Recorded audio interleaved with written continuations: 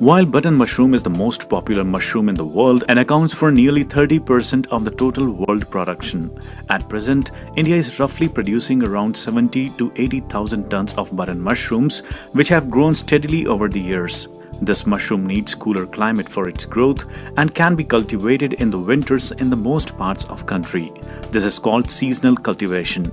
Button mushroom can also be cultivated throughout the year by employing cooling facilities and providing suitable infrastructures and machinery. Seasonal cultivation is generally done in thatched houses. Such structures are made up of bamboos, paddy straw, sarkanda grass and polythene sheets. Semi-permanent low-cost structures can also be constructed for mushroom cultivation. Round-the-year cultivation requires construction of many permanent structures and installation of some machinery. Total infrastructure required is as follows.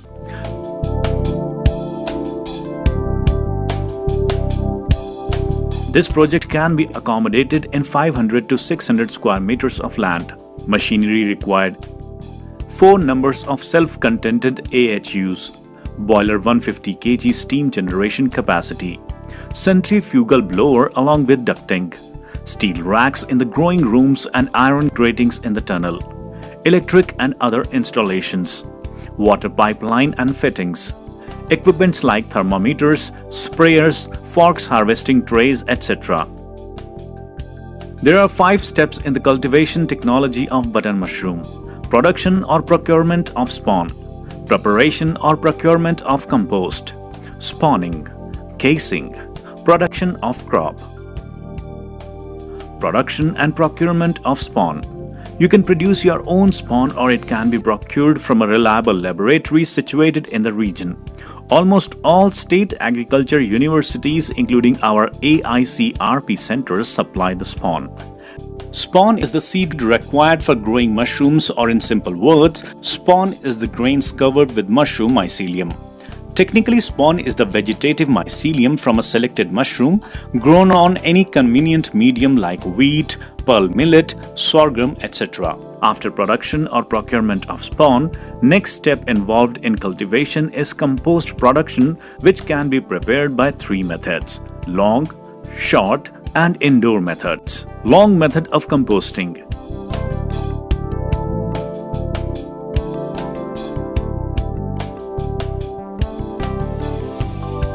This is a very old and traditional method of compost production, and usually seasonal cultivators prepare compost by this method.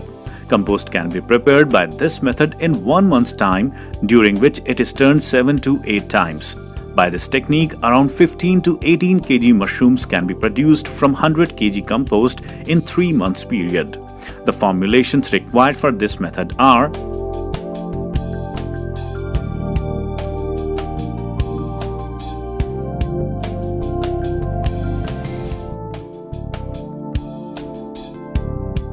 to start the composting procedure, first thoroughly clean the area and spray 2% of formaldehyde.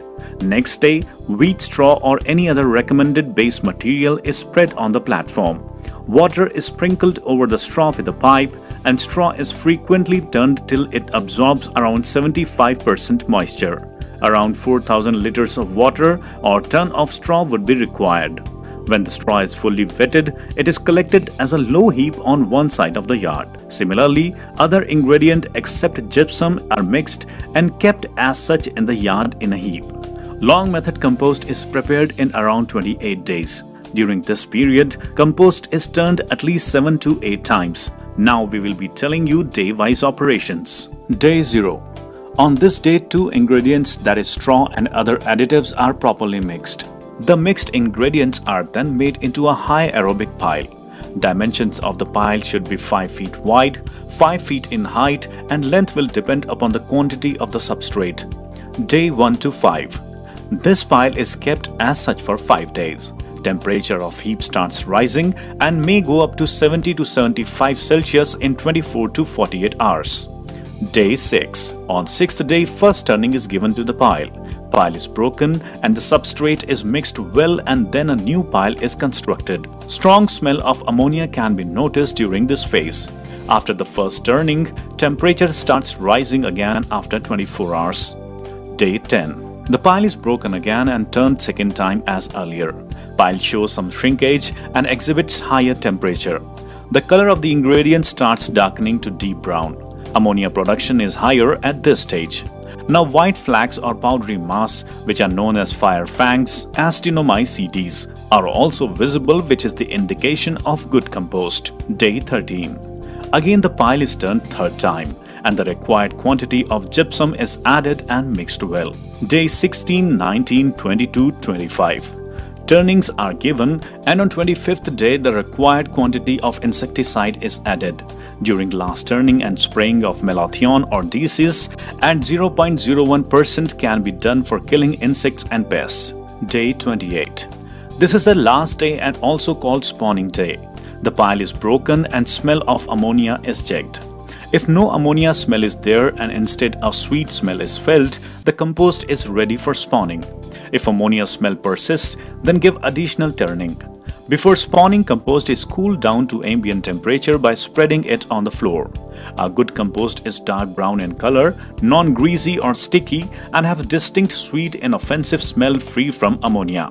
Have 66 to 68% moisture and 7.2 to 7.8 pH. There is no visible growth of other undesirable organisms except for the fire fangs and is free from insects and nematodes. This directorate has developed the chemical pasteurization technique for long method compost for the control of yellow mold and also to improve the yields. In this technique, we take 1.5 liters of formalin and 50 gram of bevestin. Dissolve these chemicals in 40 liters of water for 1 ton compost. Spray this solution thoroughly in the entire compost mass. Now make a heap out of this compost and cover it by a polythene sheet for 2 days. Remove the cover after 2 days and vigorously shake the compost and later spawn this compost.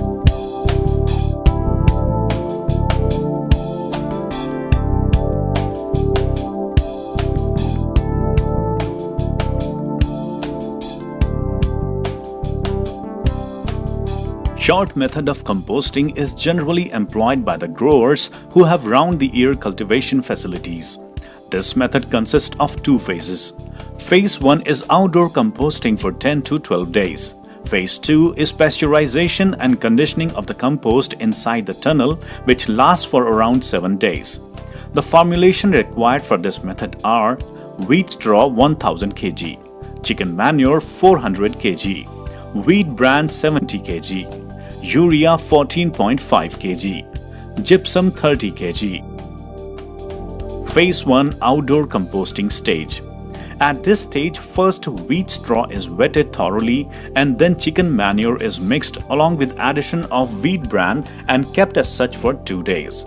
After that, stack is broken and water is added to the dry portions and again a stack is made. 0 day.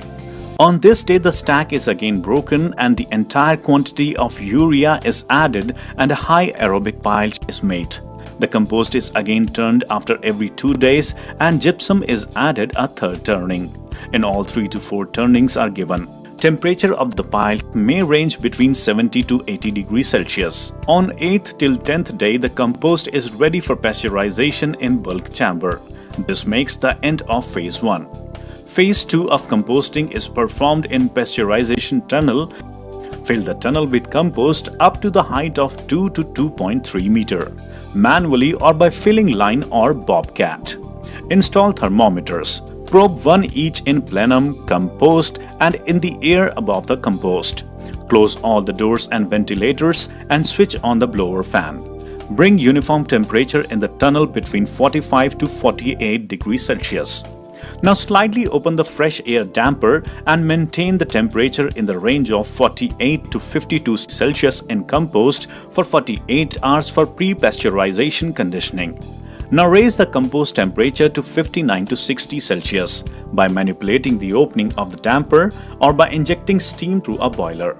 Keep compost at this temperature for 4 to 6 hours. Again bring down the compost temperature between 48 to 52 Celsius range.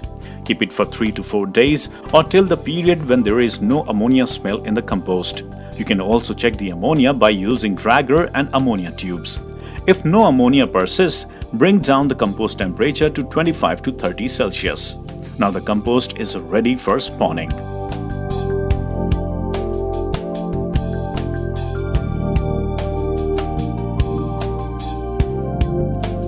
Indoor composting. This is a recent method of compost production. In this method, compost is prepared in 12 days' time without any environment pollution. In this method, phase 1 is performed in specially made bunkers, which are also known as phase 1 tunnels. These bunkers are provided with ventilation arrangements. In this method, all the ingredients as mentioned for short method are thoroughly mixed and properly wetted and kept as such in a heap in the composting yard for 2 to 3 days. These ingredients are transferred to the bunkers and blower fan is switched on for 3 minutes on and 2 minutes off with the help of a timer. Temperature of the pile may go up to 80 degrees Celsius. Compost is kept in the bunker for 3 days. After that, this mass is taken out, properly mixed and transferred to another bunker, where again this is kept for 3 days and similar procedure followed. Thereafter, this compost is transferred to phase 2 tunnel and procedure as mentioned for short method is followed.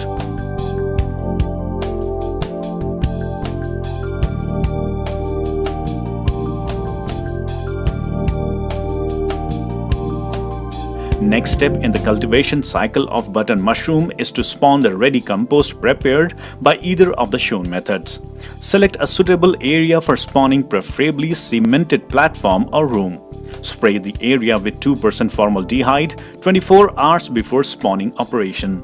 Thoroughly mix spawn in the compost in the ratio of 500 to 750 gram of spawn in per 100 kg of compost under clean conditions.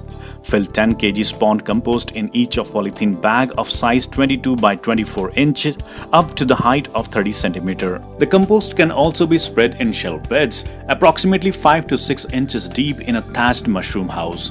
Loosely close the mouth of polythene bag filled with spawned compost and cover with a clean newspaper or plastic sheet it filled in beds or shelves. Shift the compost filled bags in cropping rooms having air temperature of 23 plus minus 1 degree Celsius. Keep bags under these conditions for 12 to 14 days. Compost, if kept in the thatched growing rooms in beds and covered with newspapers, will require gentle water spray once in a day to avoid drying of the compost. There is no need of water spray if compost is covered with poly sheet. Under these conditions, spawn run will complete in 12 to 15 days and compost will turn to white in color. Casing and case run is an important step in the cultivation cycle of button mushroom. Without casing, mushroom will not appear. Casing is applying a layer of soil around 4.5 cm thick on the top surface of the spawn run compost. A mixture of 2 to 3 years old farmyard manure with garden soil in the ratio of 1:1 is prepared. If coir pith is available in your area, then it can also be used in combination of FYM and garden soil in the ratio of 1:1:1. Formalin is the best material to treat the casing soil for the farmers who do not have control facilities. It kills all kinds of diseases and molds. For casing treatment, following steps are involved. Make a heap of casing material on a cemented platform and wet it thoroughly. Drench the wet casing with formalin at 2 liters dissolved in 40 liters of water or M3 by mixing with shovel. Cover it with polythene sheet and seal the outer periphery thereafter by pouring sand or soil on outside margin. Keep the material for 5 to 6 days in sun for fumigation effect. Remove the cover and expose the material to open air by turning the material for use. Growers who have controlled conditions may treat their casing soil with steam in a casing soil chamber built for the purpose. Casing is pasteurized at 65 Celsius for 6 to 8 hours by live steam in this chamber. After its cooling to 25 Celsius, it's ready for application. For casing application, unfold the fully spawned run bag and make the top surface even by its gentle pressing with hands. Apply 4.5 cm thick layer of casing uniformly on the surface. Spray water immediately after casing application and thereafter daily. Water is so sprayed that it does not travel to compost. Daily water spray the casing till the termination of crop. After casing, mycelium will travel in the casing soil. This process is known as case run, which is done at a temperature of 23 to 25 degrees Celsius with RH of 95% and carbon dioxide of about 10,000 ppm for about 1 week. Once the mycelium reaches the casing soil, now compost is ready for fruiting. Mushrooms will not appear from the bags or beds unless you give the shock to the mycelium or compost, and for this, we change the environmental conditions altogether. First, we bring down the air temperature to 15 to 17 degrees Celsius, RH to 85%, and we provide enough ventilation to the compost or room, which brings down the CO2 concentration to 800 till 1000 ppm. This change in environmental parameters induces pinhead formation in 3 to 4 days' time. The pinheads develop into solid button-sized mushrooms in another 3 to 4 days. At this stage, the air inside the cropping room is changed 4 to 6 times in an hour to maintain appropriate carbon dioxide concentration. Given above conditions, you will get the first harvest ready after 33 to 34 days of spawning. Mushrooms with 4 to 5 cm diameter and closed veil are harvested. Mushrooms are harvested by holding them between forefinger and thumb and rotating in clockwise and anti-clockwise direction. The soiled stem portion is cut with sharp knife and mushrooms are collected grade-wise in baskets. Daily watering to the bags or beds is required. Water is so sprayed that it remains to the casing soil only and does not leach down to the compost. If required, water can be sprayed 2 times on the bags. Mushrooms appear in the flushes. After harvesting mushrooms for 2 to 3 days, there is a gap when they reappear. 1.8 to 2 kg mushrooms is harvested per bag of 10 kg compost, each in 30 to 40 days of cropping. Mushrooms after harvest are graded and packed in PP bags with 1 to 2 mm small holes all over. These packed mushrooms should immediately be sent to the market for their disposal.